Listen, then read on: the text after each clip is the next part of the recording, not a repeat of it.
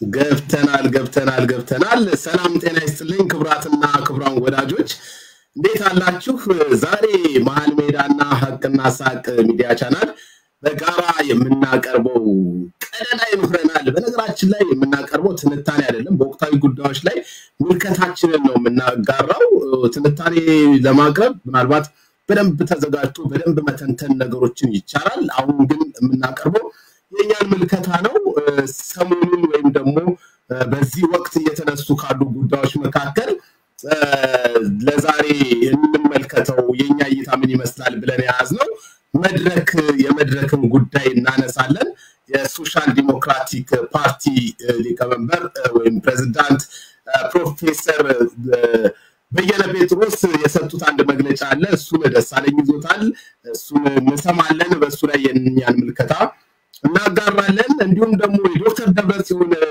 ጁዋጁዌ ሰሞኑን በጣም እየተንሸራሸረ ነው ስለሱም ጥቂት እንላለን በመጨረሻ ላይ እና በስፋት ማርባትም የምንሄድበት ደግሞ ኢትዮ 360ዎች ዛሬም አንድ ህዝባዊ ትንኮሳ አድርገዋል ያ ህዝባዊ ትንኮሳ የትግራይ ህዝብና የኤርትራ ህዝብ የተለያየ ነው የሚል አንድምታ ያለው ወይም ደግሞ በህዝቡ መሃል ቁርሾ ጸብ አለ የሚል ንግግር ሲናገሩ ነበር በሱ ላይ ደሳለኝ መሃል ሜዳ በተወሰነ ደረጃ ይሮበታል መሰለኝ እኔም በተወሰነ የኔን ምልከታ አሳያለሁ በዚህ ላይ እነዚህ ጉዳዮች ነው እንግዲህ የምናወራው ደሳለኝ ባንተ ነው የምንጀምረው ሰላምታ አቅርበህ እንግዲህ መጀመር እንችላለን ማለት ነው አመሰግናለሁ አቤ ተመልካቾቻችንን ማመስገን እንወዳለን ከአቤና ከመሃል ሜዳና ሐቅና ሳቅ በጋራ የሚያቀርቡት ሐሳብ ነው ውይይት ተብሎ ይወሰድ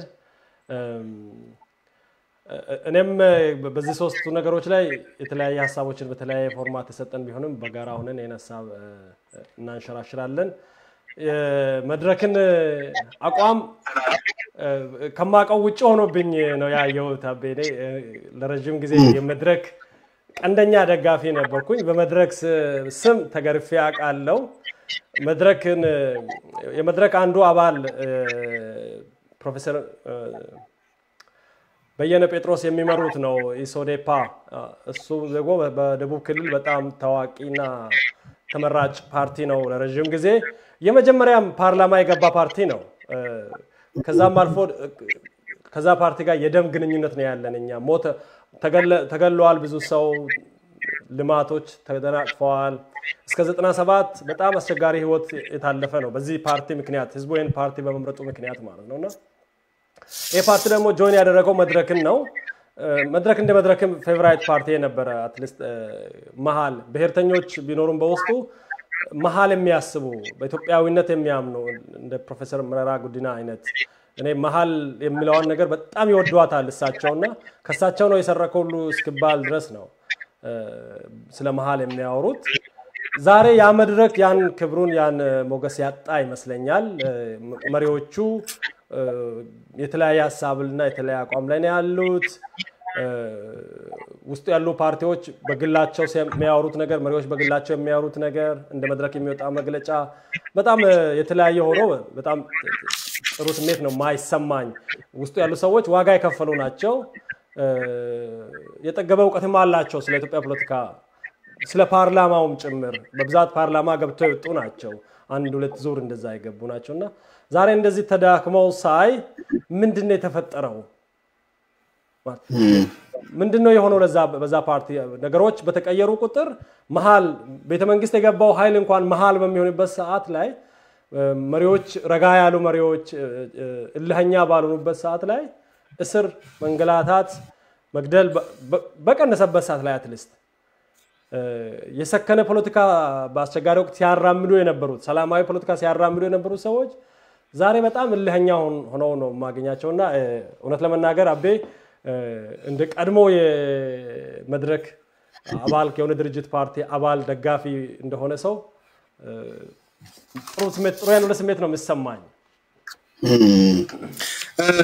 ደሱ የአስተያየቶችን መልእክት እየተከታተልኩኝ ነበር ወዳጆቻችን መልእክት አቤ አንተ ድምጽ ጥራት የለውም የሚል አስተያየት ይታየኛል እስቲ አሁን ምናልባት ኤርፎን ሰካው ድንገት እሱ ከሆነ ችግር የፈጠረ የሚለው ነገር እስቲ ወዳጆቻውን ታረጋግጡልን ዘንድ እንግዲህ በትህትና ጠይቃለሁኝ አሁን ያለው ድምጽ ምን ይመስላል የሚለውን ነገር እባካችሁን አረጋግጡልኝ ከወደዛ እሱን ወዳጆቻችን እየነገሩን ግን ደሳለኝ ምናልባት የመድረክ ከመድረክ አባል አንዱ እንግዲህ ፕሮፌሰር በየነ ጴጥሮስ የሰጡትን ለቪኦኤ የሰጡት መግለጫ አንተ ጋር ይገኛልና እሱን እባክህን አሰማን እስቲ እሺ አሰማለሁ ያንተ ድምጽ የሚቆራረጥ ነገር አለ ለኔም እሰማሃለሁ ግን አንዴ እንደዚህ ተቆራርጦ ለኔ ተሰምቶኝ ግን በሚዲያው ሲተላለፍ ምንም ስላልሰማው አሁንም ያው ነው ያቤ ድምጽ ይላሉ ወዳጆች የሆነ ቁርጥርጥ ነገር ነው ያለው ግን እስቲ እንግዲህ ምናልባት ማይክ ለመሰካት ሞክራለሁ አንተ እስከዛ የፕሮፌሰር በየነን ጴጥሮስን እንትን ጉማን ነው ከቪኦኤ ላይ ያገኘነው እሱን ልታስተላልፍልን እስከዛሬ ማይክን ለማስተካከል ሞክራለሁ እሺ ድምጽህን አስቀይር የሚል ፈን ያስተያየት መጣ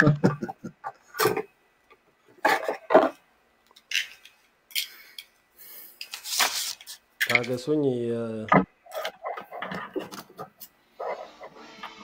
በኢትዮጵያ ፌደራላዊ ዲሞክራሲያዊ አንድነት መድረክ ከጥቂት ቀናት በፊት ለጠቅላይ ሚኒስትሩ ጽሕፈት ቤት ተላከ የተባለው ሰነድ የመድረኩ አባል የሆነውን የኢትዮጵያ ሶሻል ዲሞክራቲክ ፓርቲን እንደማይመለከተው የፓርቲው ሊቀመንበር ለቪኦኤ አስታውቀዋል። ከመድረክ አባል ድርጅቶች ሶስቱ ግን በሰነዱ ላይ ያላቸውን ስምምነት አረጋግጠዋል። ኢሶዴፓ ይቅርታ ይሰማል አቤ የመግለጫው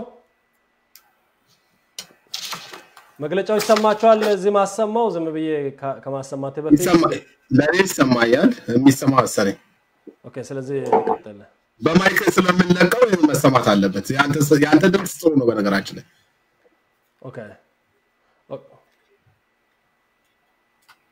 ኦኬ ላሰማ መፍትሄ መፈለግ ያለበት ድርጅቶች ሶስቱ ግን በሰነዱ ላይ ያላቸውን ስምምነት አረጋግጠዋል። ኢሶዴፓ የኢትዮጵያ ሶሻል ዲሞክራቲክ ፓርቲ የራሱን መግለጫ ፕሮፌሰር በየነ እንዳስረዱት በፓርቲያቸው ውስጥ ቀደም ሲል ሲነጋገሩበት የነበረው አሁን ለገባንበት ህገ መንግስታዊ ችግር መፍትሄ መፈለግ ያለበት ህገ መንግስታዊ በሆነ አግባብ ነው የሚል አቋም እንደነበረ ያስረዳሉ። በዚሁ መንፈስ የቀረቡትን አራቱንም አማራጮች ተንትነን አይተን ሶስት እንደማያዋጡ እንደማያበጁ ለተጨባጩ ኢትዮጵያ ወቅታዊ ችግር መፍትሄ ሰጪ አይሆኑም በማለት አለፍናቸው። የህገ መንግስቱ ይሻሻል የምለውንም ጭምር እና ደሳለኝ እንትኑ እየተሰማል መሰለኝ የማይሰማም የሚል ነገር ይሰማልና ያቤ ድምጽ ያስተጋባል በጣም ይቅርታ እንግዲህ ደሳለኝ እንትኑ እየተሰማ አይደለም መሰለኝ መግለጫው ከስልክ ላይ የምንለቀው ነበር መሰለኝ ከስልክ ላይ በስፒከር ከለቀቀው ነው የሚሰማው ምናልባት እንደዛ ብታረጋው ከስልኩ ላይ በስፒከር መልቀቃው ከስልኩ ነው በስፒከር እየለቀቀው ያለውት ስፒከሩ ላቅ ስላለ ሊሆን ይችላል ነገ በጣም ነው የሚጫው ወይ ከስፒከሩ ሊቀጣ ስልኩን ላሰማ ምናልባት በሱ ግን ይሰማል እሺ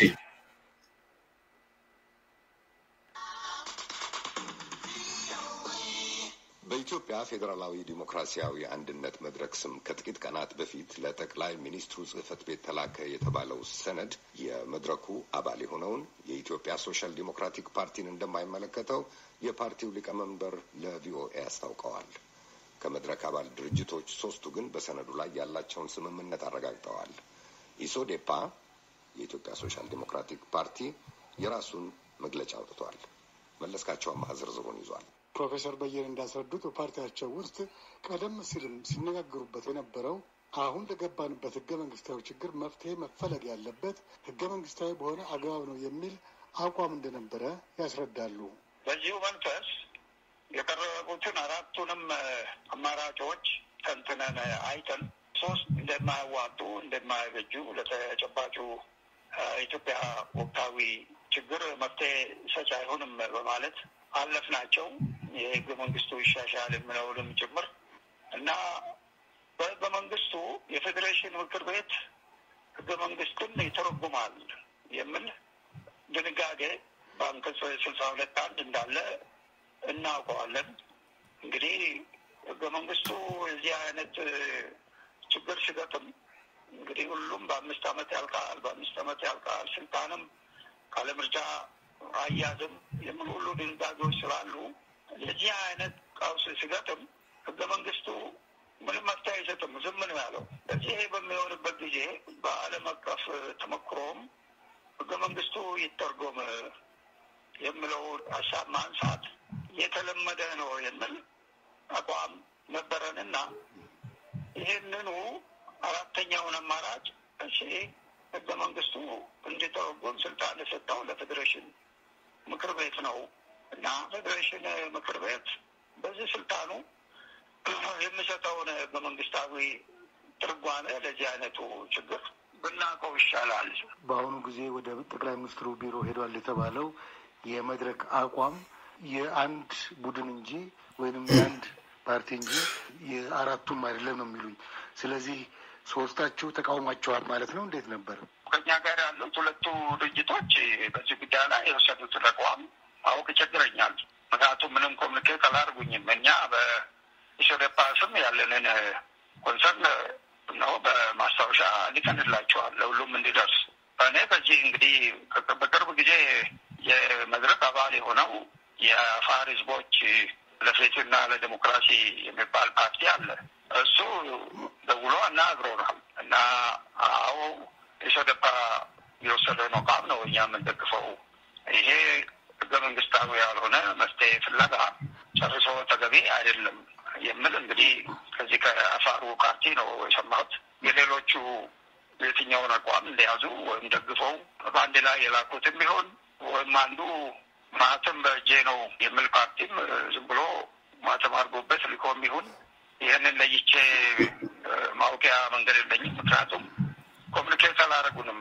ይሻላል ነው በእኛ በመድረክ ስም አይታ ያለውን ምክር መቀበላቸውንም ያለ መቀበላቸውን ለእኛ ነው የነገሩን ነገር ስለሌለ ስለሌሎቹ ፓርቲዎች የት እንዳሉ ማወቅ ይቸግረኛል። በአሁኑ ወቅት የኢትዮጵያ ፌዴራላዊ ዴሞክራሲያዊ አንድነት መድረክ አባላትን ማለትም የሲዳማ አርነት ንቅናቄ ሲአን ምክትል ሊቀመንበር እንዲሁም የመድረኩ የህዝብ ግንኙነት ኃላፊ አቶ ደሳለኝ ዳርሳሞን የአረና ትግራይ ለዲሞክራሲና ለሉዓላዊነት ፓርቲ ምክትል ሊቀመንበር አቶ ጎይቶም ጸጋይን ቪኦኤ አናግሯቸው ነበረ።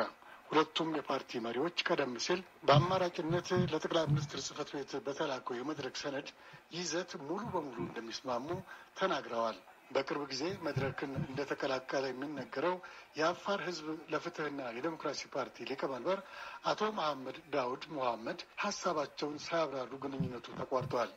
በመጨረሻም ፕሮፌሰር በየነ ጴጥሮስ ዛሬ ይፋ የሚደረገውን የፓርቲያቸውን ወቅታዊ መግለጫ ይዘት አስታውሰዋል። በመግለጫው የሽግግር መንግስት ወይም የመሳሰሉት አማራጮች አሁን ላለው አይነት የሀገሪቱ ሁኔታና መንግስት አይመጥንም ይላል። በኢትዮጵያ እምነት ያለው ጠንካራ መንግስት ነው። ኮሮናን ረስኝንም ህዝቡን አስተባብሮ ሪሶርስ አስተባብሮ መፍትሄ ምላሽ ሊሰጥ የሚችል እንደዚሁም ከውጭም የሚቃጡ አደጋዎችም ድፍረቶችም ቢኖሩ ይህንንም ጠንካራ መልስ በመስጠት ሊቋቋም የሚችልና ሀገሪቷንና ህዝቦቿን ሊታደግ የሚችል ጠንካራ መንግስት ባለበት ጊዜ የሽግግር መንግስት፣ ብሔራዊ አንድነት መንግስት የሚባሉትን መጥራቱ ሀገራዊም ህዝባዊም ፋይዳ የሌለው የፖለቲካ ጨዋታ ወይም መፍትሄ ሆኖ ስለምናገኘው ሰከን ብለን መፍትሄ ፍለጋው ላይ ብናተኩር ይሻላል የምን ምክራችንን ያው በመግለጫችን አሁን በምናወጣው መግለጫ ላይ ያስቀመጥነው ስለሆነ ይሄ ሁሉ ግባት ሊሆን ይችላል የሚል እምነት አለኝ። የአሜሪካ ድምፅ ሬዲዮ የኢትዮጵያ ፌዴራላዊ ዴሞክራሲያዊ መድረክ ደስ ምናልባት ይበቃናል። እንግዲህ ይሰማል ድምጼ? የኔ ድምጽ ግን ትንሽ አሳቆኛል። አይሰማም እንደሆነ የሚል አሁንም ጥርጣሬ አለኝ። አስተያየት ሰጪዎች ምናልባት እንግዲህ ይነግሩኛል ብዬ አስባለሁ። እንግዲህ የመድረክ ልዩነት እንዳሳዩ የሚያሳይ ነገር አለውና ምንም ግልጽ ልዩነት እያሳዩ ያሉት እኔ እንደውም ለማለት እንፈልገው ምናልባት ኦፌኮ የመድረክ ህወሓት እየሆነ ነው እንዴ የሚል አስተያየት አለኝ። ምክንያቱም የእሱን ሀሳብ የመድረክ ሀሳብ ብሎ ማቅረቡ በጣም አቤ በህግ አምላክ ማይክን አስተካክል አትረብሽ ይላል። የሚቆራረጥ ነገር ነው ያለው። ግን ድምፁ ጥሩ አይደለም። ሳባም እንደዛ እያለች ነው፣ ጥሩ እንዳልሆነ እየነገረች ነው። ምን ይሻላል? ምናልባት በድጋሚ መግባት ካለብን አላውቅም። እንግዲህ ያስተጋባል ነው ምሉት ሚዩት ያላረከው ነገር አለ ምናልባት ስልክ የላፕቶፕን ድምጽ የላፕቶፕን ቮሊዩም ኤርፎን ለሱ ነበር የተጠቀምኩት ምናልባት አላቅም ወተን እንገባ እንደሆነ አላቅም ለኔ ከምሰማው ወጣ ያለ ነው ማለት ነው ያንተ ድምጽ ይጮሃልም ይቆራረጣልም ጥራት የለውም ያ ዋየርለስ አይደለም የምትጠቀመው ማይክ ያ አይደለም በስልኬ ብገባ ባለፈው ቆንጆ ስለነበረ ምናልባት በሱን ሞክረው ደስ ኦኬ እሺ ተመልካቾቻችን ተመልሰን በጣም ይቅርታ